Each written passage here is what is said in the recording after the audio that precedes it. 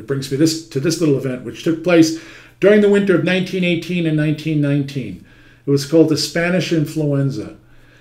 And after the Spanish Influenza came and went, the Board of Health nationwide declared that people have to keep their bedroom windows open to let in fresh air to prevent influenza, pneumonia, tuberculosis. And people went beyond that. They kept not only the bedroom windows open, they kept the windows open in the whole house. And I noticed this in doing research for the book that I wrote called The Lost Art of Steam Heating, because in the books that were written in the 1920s, they began to refer to the fresh air movement.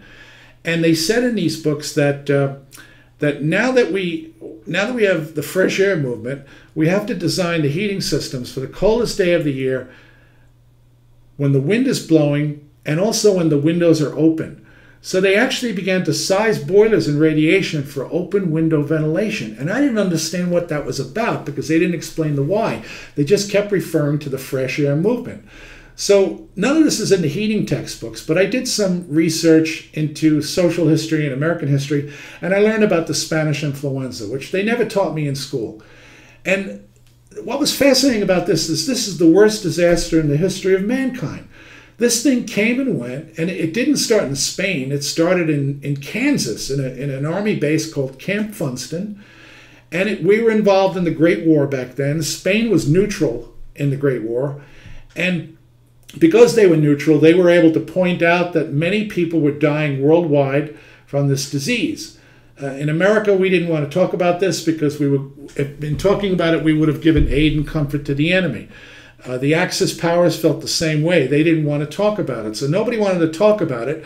But once it came out that there is this flu that is deadly, and it's spread by breathing, it's spread by coughing, it's airborne. People would be up in the morning and they'd be well, and they'd get on a streetcar and they would be found dead at the end of the run. They killed you that quickly. And it was terrible because it went after mostly younger people. And it was so deadly that it killed, the estimate is 50 million people in that one winter. Now that is more than died in every war we've ever had. That 50 million people represents the entire northeast of America. And this all happened in one winter.